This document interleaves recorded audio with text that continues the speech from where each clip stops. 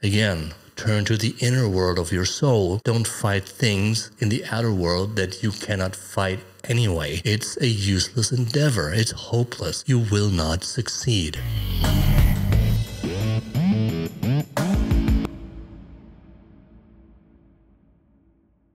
Alright, welcome everyone to this new video. Today I'm going to talk about the female characters of the Steppenwolf. I want to point out Hermine and Maria, and I will also talk about Pablo, a very mysterious jazz musician from South America who plays a vital role in introducing Harihara, the protagonist of the novel, to the world of the unconscious. Alright, so the first question is, who is Hermine?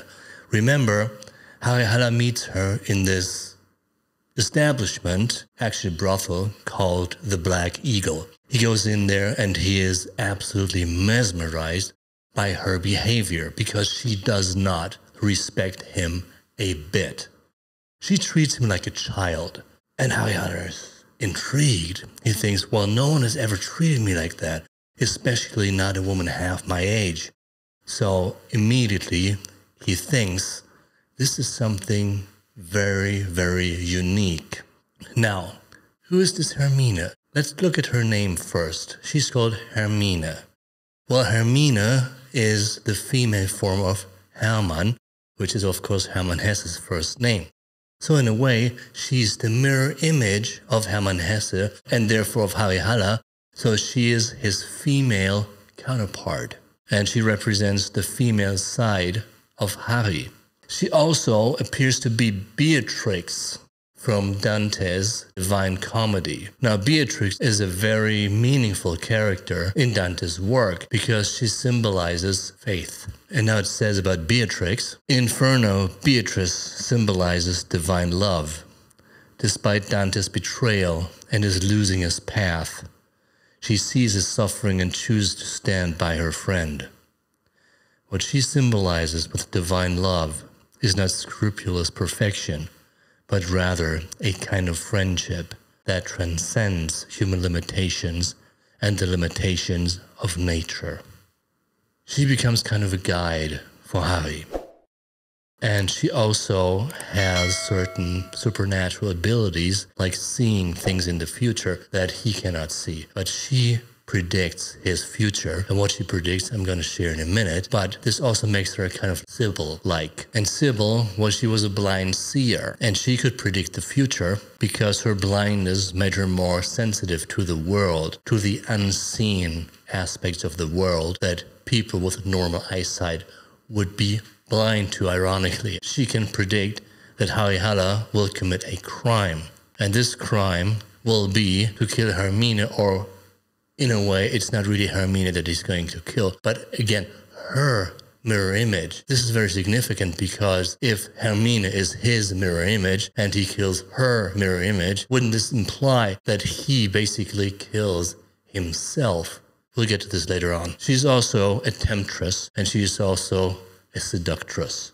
She's seducing him. But the thing is, she will not do anything with him. She kind of deflects his desire for her to Maria, who enters the novel a bit later. Now, Hermine is also someone who becomes a kind of teacher, an instructor to Harry. So she teaches him how to embrace life, how to enjoy life, how to give up his resistance to enjoy life. She teaches him how to dance, and she teaches him how to laugh.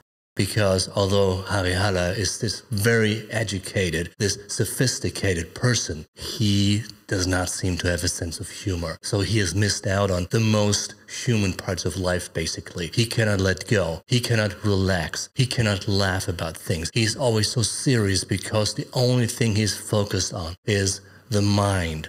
Rationality. It's like the male aspect of life. And she brings the female aspect of life into his life. And he was missing this side of him that is able to kind of step back and look at himself with distance and say, I'm ridiculous. I deserve to be laughed at because I'm just a guy. I'm just a human being like everyone else. So I don't have to take myself too seriously.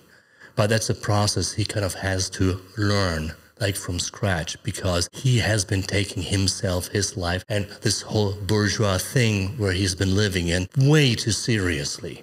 And now he has to just relax and to gain some distance from himself, from his situation, and from his own past, and just reevaluate, kind of revisit his own life and say, wow, I mean, it's actually not that bad, is it? And probably if I can learn to laugh at things, then they lose their danger. And I'm not going to be afraid anymore. But he needs someone, he needs a guide to instruct him to do these things. And this is where Hermine steps in. So in a way, she becomes like a mother figure, like a nurturing mother. But she also becomes the only person who's actually able to tame the wolf inside of him. But first she has to make him realize that there is a wolf inside of him and he has to bring him out. And then she can step in to tame him. And in a way, she also shows him that she is the only person who can make him realize that at his core, he is just a child and he needs guidance. And she makes him feel that he is not that mature and serious person actually. This adult, no, because basically he has never been a child. He has never allowed himself to be a child. And this is what he also has to learn. Because he has to embrace this curiosity of a child, like who just steps into the world and is just so impressed by everything. But he is that serious adult who kind of like has taken on this self-destructive attitude. And this self-destructive ego is something that has to be somehow eliminated or just remodeled from scratch. And this is what she has to teach him. And here Carl Gustav Jung, his Animus and Anima come into play. Harry Haller, he represents the male side, the Animus, and Hermine represents the female side, the Anima. And of course, these two halves are very important. They have to join each other. And if one is dominant over the other, then problems arise. Actually, it's more like a triad, the third element in that triad. I'm just going to explain a little later. But here's what Jung writes about the Animus and Anima. The archetypes most clearly characterized from the empirical point of view are those which have the most frequent and the most disturbing influence on the ego. These are the shadow, the Anima, and the Animus. The most accessible of these and the easiest to experience is the shadow. For its nature can in large measure be inferred from the contents of the personal unconscious. And Jung goes on to point out the Anima. The projection-making factor is the Anima, or rather, the unconscious is represented by the Anima. Whenever she appears in dreams, visions, and fantasies, she takes on personified form, thus demonstrating that the factor she embodies possesses all the outstanding characteristics of a feminine being. In this case, Hermine takes the role of the Anima and she steps into Harry's life. And of course, I mean, she takes the role of a feminine being, and in this case, of his own mirror image, his feminine side, the Anima side of his soul, basically. Now, Hermine, she says some very significant things to Harry. One of them is this. Begreifst du das nicht, du gelehrter Herr, dass ich dir darum gefalle und für dich wichtig bin, weil ich wie eine Art Spiegel für dich bin, weil in mir innen etwas ist, was dir Antwort gibt und dich versteht. It's like, don't you understand, you learned gentleman, that you like me because I'm important to you, because to you I'm a sort of mirror, because within me there's something that gives you answers and that understands you. And she kind of trashes Harry's serious quest that he's been on for all his life. He's fighting against the war, and he has this noble motivations. He's always seeing like the big picture, and he tries to fight against these giant forces. But in a way, he has done nothing to change anything. And Hermine basically holds up the mirror to him and says, see, I mean, your efforts have been in vain. What you have to do is like, you have to face your own demons. And just don't be distracted by the outer world. So these things you can't change. I mean, you're just a guy, just one single individual. You're not going to stop the war. You're not going to change the economy. The one thing that you can change is you. So why not just start from yourself? But then you will have to face yourself. And this is the one thing you're afraid of, right? So she says, der Kampf gegen den Tod, lieber Harry, ist immer eine schöne, edle, wunderbare und ehrwürdige Sache. Also auch der Kampf gegen den Krieg. Aber er ist auch immer eine hoffnungslose Don Quixoterie. So the fight against death, dear Harry, is always a beautiful, a noble, a wonderful, and honorable cause. And so is the fight against the war. But it's always like a Don Quixote-like endeavor, and it's hopeless. It can't be won. So it's like Don Quixote's fight against windmills, which he sees as giants. But actually, that's only in his imagination. So he's taking on illusions, projections of his own inner self. It's not real. He's fighting against phantoms. And this is what Harry does. So, again, turn to the inner world of your soul. Don't fight things in the outer world that you cannot fight anyway. It's a useless endeavor. It's hopeless. You will not succeed. And she says, pass auf, Kleiner. Ich will mit dir um Leben und Tod spielen, Brüderchen. Und ich will dir meine Karten, noch ehe wir anfangen zu spielen, offen zeigen. Listen up, my little one. I want to play with you. And let's play a game of life and death, my brother. And I will show you my cards. Before we start playing, I will show you my cards. And I will lay them open to you to see. So you will know what you're in for. So how is this a game then? Well, the thing is, he knows what game he's engaging in. But it's also a game now he cannot back out of. He's in this game already. And if Hermine shows her cards, well, it probably also means that he has to show his cards. But of course, he already knows his cards. Du wirst es nicht leicht haben, aber du wirst es tun.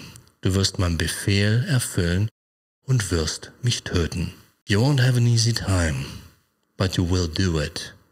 You will fulfill my order, and you will kill me. So this is her prophecy. Harry's going to kill her. Of course, he says, how could I ever do something like that? I'm not a killer.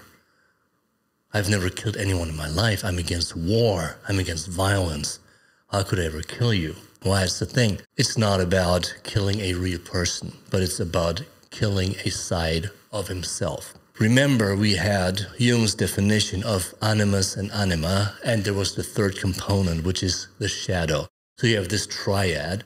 You have the shadow, the animus, and the anima, and they all are within one soul. Jung said the easiest one to find, to confront, is the shadow. So in that case, the shadow, of course, is the wolf.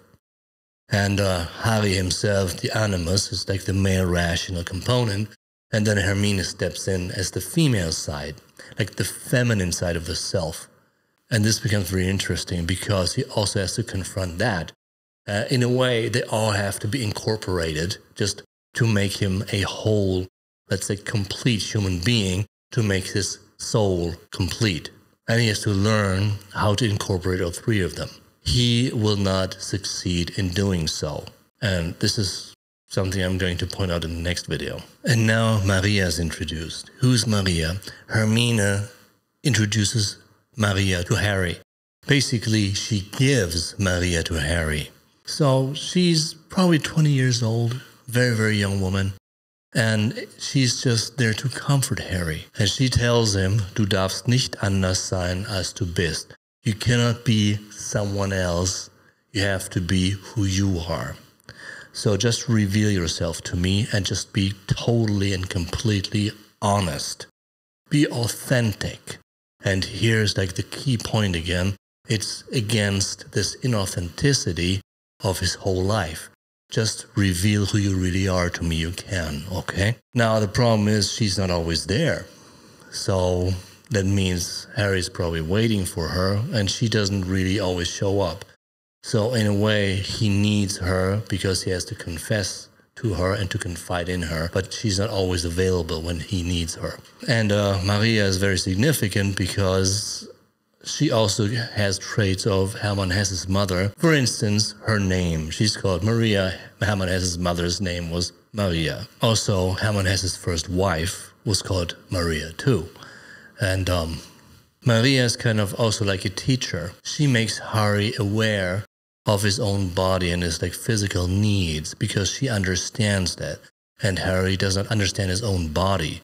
So she makes him pay more attention to his body, to his physicality, not only his mind, because he is a man of the mind, he's an intellectual, he's an author, he's an artist. And because of her abilities and of her love-making skills, she's able to relax Harry.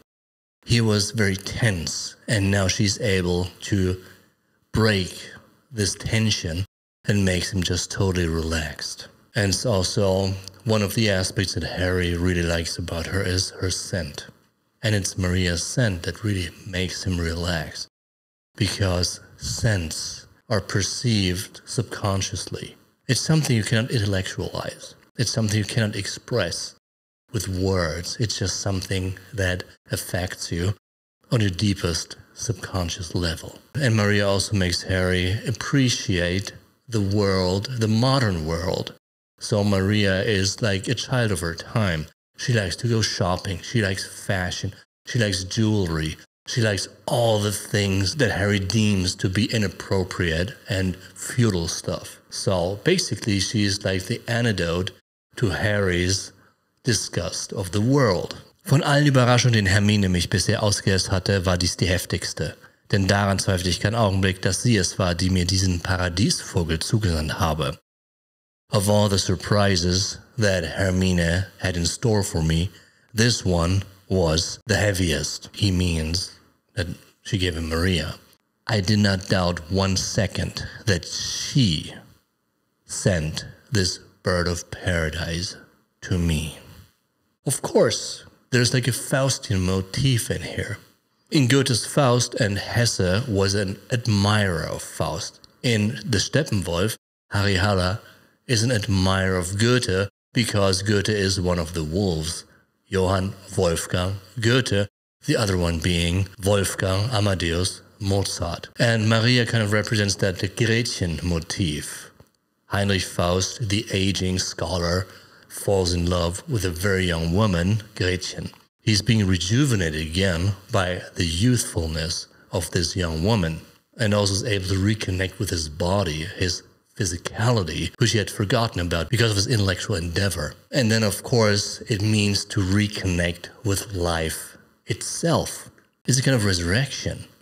So he used to be dead to himself, but now he comes to life again, just because he was missing that spark. And now the spark that he feels because of this young woman reignites his passion for life. And here's a definition about Maria. Inkarnierte Männerfantasie sind Symbolfigur der Weiblichkeit, die Haller an vermeintlich weibliche Lebensweise einweist. Dabei oft stereotyp dargestellt. Maria hat kaum Sprecheranteile, ist dagegen häufiger Gegenstand des Gesprächs. So Maria is kind of like a typical reincarnated male fantasy, a symbolic figure of femininity that introduces Harry to female ways of life. Body, seduction, feeling.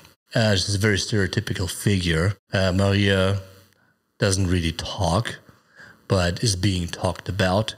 Like mit Hermine sprach ich oft lang und sachlich über Maria. I talked to Hermine very long about Maria. She's compared to flowers, ihr Blumengesicht, the face of a flower, aufblühender Blick, like a blooming gaze. Meine schöne, schöne Blume, my beautiful, beautiful flower. But she only lives for the moment, that's what it seems, and she likes consumption. She's a passive object of male actions, lässt sich kaufen und aushalten. She can be bought and spoiled, and she's very passionate as well. So these are the two women that become part of Harry's life. Hermine is the guide, and Maria kind of becomes also a sort of guide who makes him totally relaxed. And he reconnects with his body, which is very important. And now Pablo comes into play. Who is Pablo? So Pablo's Hermine's friend. And remember, Harry, he worships Mozart. He's one of the wolves, like Wolfgang Amadeus Mozart, and the other wolf is Goethe. Harry does not like any music except classical music. And Mozart is the epitome of the peak of musical genius. Now, Pablo is a jazz musician. It's improvisation. It's passionate. It's not music of the mind. It's music of the feeling. And so this is the actual opposite to Mozart. And Harry has to confront his own disgust of this modern music. And Pablo is the guy who introduces him to open his mind to this jazz music, which is, in a way, a very passionate music. So Pablo becomes a kind of therapist for Harry. He also is a master of using drugs. He's a magician. He uses opium to induce certain states of relaxation. And now he also is, in a way, the one person in charge of the magical theater, which will become very, very important in the next chapter. And the magical theater is the place where Harry frees himself from himself. But he has to descend into this magical theater, and the only way he can do this is because Pablo makes him able to go down there. Because through his use of drugs, he makes Harry encounter his own self. And he has to learn how to deal with these parts of his personality, which have become marginalized, and he has tried to just exclude from his soul. He did not want anything to do with them. It's like the anima and the shadow. And Pablo teaches him how to reincorporate them, or he actually tries to. And then he can go into the magical theater. Pablo himself seems to be from South America, so he's kind of like an exotic character in that German or Swiss, who knows, environment. And he has no bourgeois identity. He's the exact opposite of the bourgeois because he lives this bohemian kind of lifestyle. He's also part of the, let's say, the world of the criminals, the underground world that is not part of the bourgeois lifestyle. So it's the world that does not subscribe to the bourgeois morality. It's a world that is separated from it, that only comes to life when the bourgeois world goes to sleep at night. And that's when Harry can enter this world because he himself has to leave the realm of the bourgeois. And the thing is, in that underground world, he encounters love, he encounters people who care for him, and he encounters compassion. The things he has been missing in his own environment all of his life. And how Harry makes his way through the magical theater, I will talk about in the next video. So thank you very much for watching. See you next time.